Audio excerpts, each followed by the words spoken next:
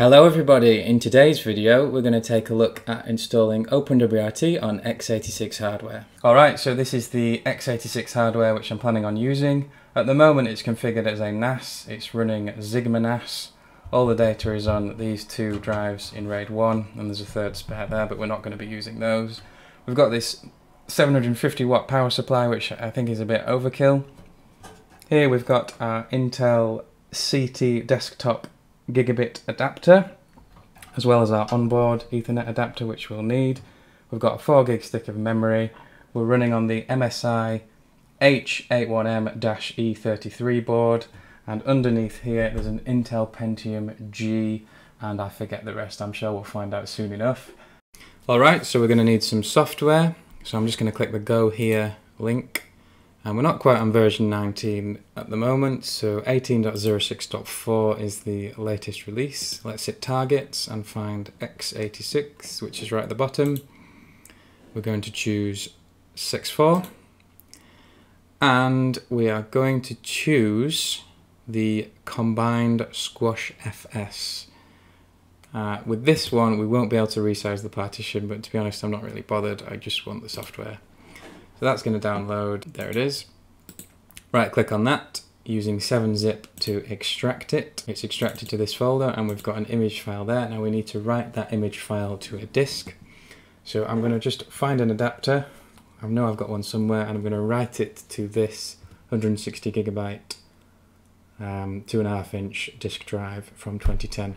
So this is really old and pretty terrible. So two things have gone on here. I couldn't find my USB to SATA adapter, so I've just plugged it into my PC as a dirty hack just there, and it's also a different drive. This is a 320 gig drive.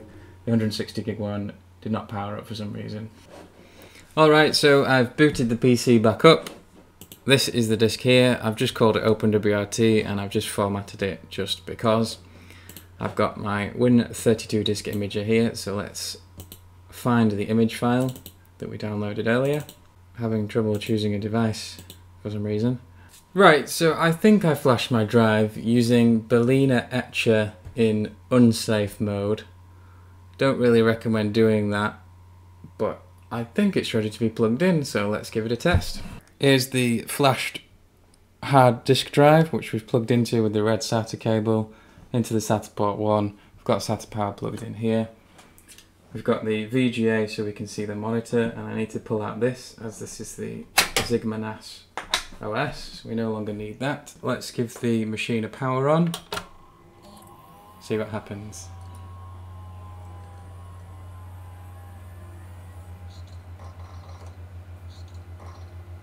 That looks good. Well, it's booting. You can't even see it on the screen. Let's just point the camera a bit closer. Link down. Link not ready. Right, I guess I need to plug this into a switch soon enough. Okay, so I plugged an Ethernet cable in. You can see it says link up. I plugged it into the Realtek port.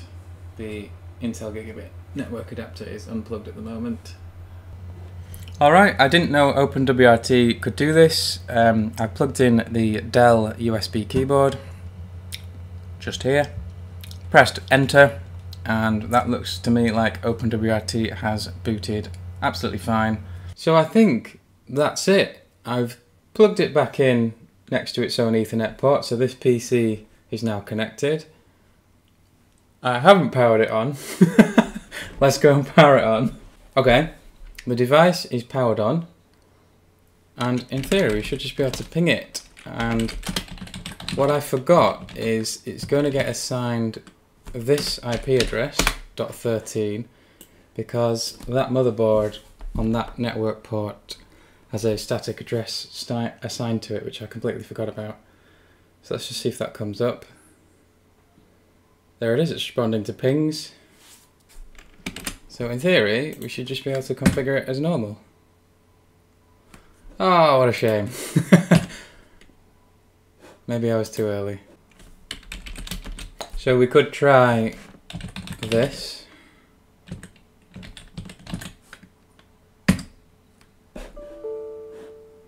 Oh dear.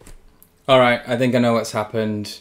I I was going to say NAS, the router over there. I need to bring it back here, plug it into this VGA monitor and configure the interfaces over the command line properly. We're plugged back in. I'm doing this one-handed because I don't have a tripod, so please bear with me. If we just do the UC show network, this is basically the problem we're having.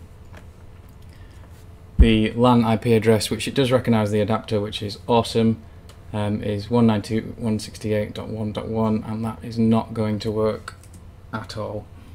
So I need to configure that, and I can do that by UC set.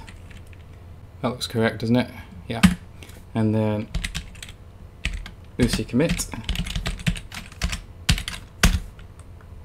And then I think I have to restart the firewall.